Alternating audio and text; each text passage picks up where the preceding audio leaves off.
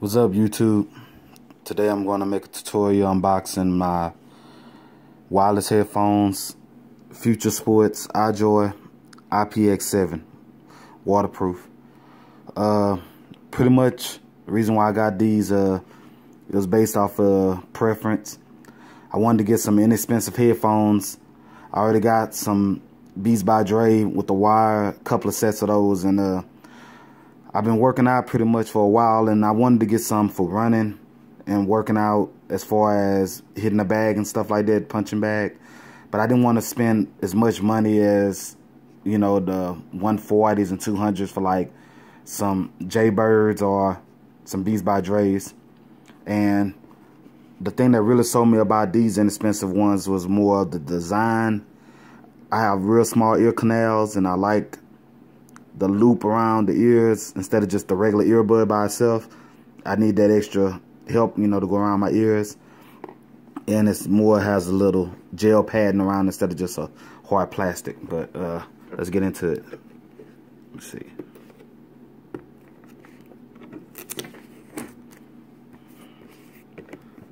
Working with one hand, sorry.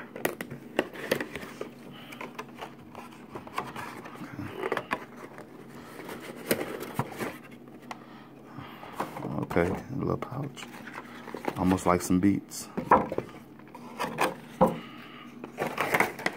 take all the accessories out.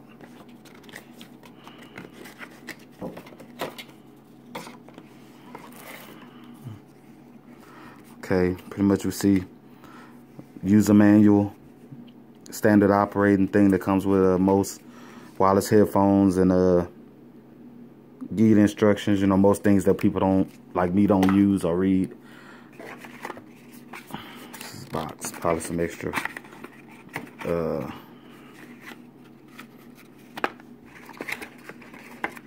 probably say earbuds or something. Okay, that's the universal USB. Sorry, no editing or nothing going on.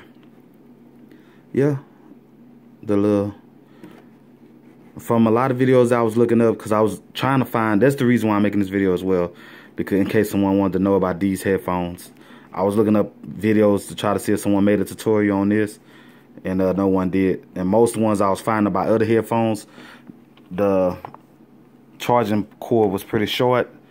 It's pretty much alright length for this one though, you know. Just like my little Beats pouch, I guess, but it seemed like they took the little format of Beats. Might be a little sister company or something.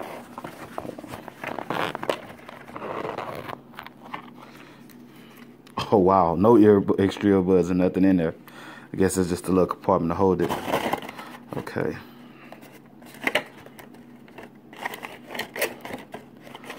Oh wow. Well, from jump, I could tell y'all that the cable feels a little plasticky, a little flimsy. You know, it doesn't feel nearly as durable as a Beats cable, of course, but what do you expect for, you know, I paid $40 with tax and stuff. For you hecklers out there, 43 people that don't believe people. And let's see.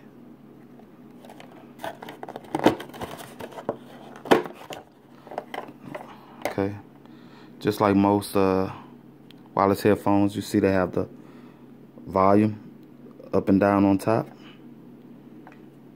I'm pretty sure this is the IJoy button. It's probably the power button over there. Yeah, this one doesn't do anything. Oh, USB charging cable port right there. Let's see.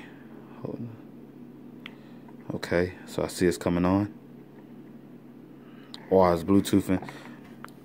Excuse me, I'm gonna be able to have to Bluetooth it to my old ass iPod Generation 3.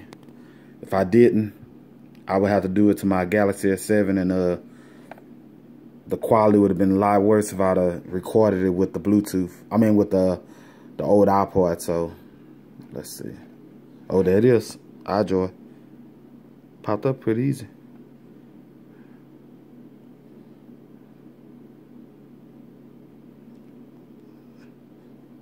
So it's connected.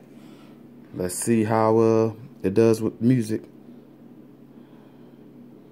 I have a playlist on here.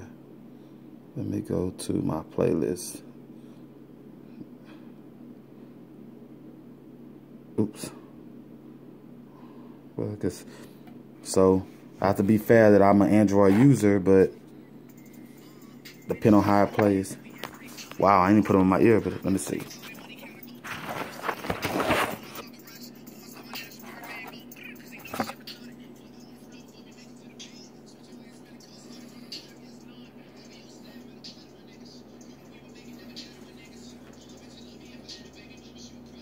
Oh yeah,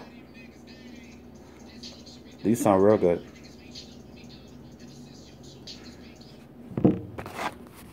Okay, well, the sound sounds very good. I like how they felt in my ear. Like I said, this gel is very good. I have real small ear canals, and right now, like I said, $40. I mean, I'm sure you guys out there are more pros than me to find something maybe cheaper, but I have to test them out for a while. But as of right now, it seemed like they was worth it instead of me spending $140 or $200 for another pair of headphones just for me to get some wireless. So like and subscribe. Let me know what you guys think. Appreciate y'all watching. Thanks.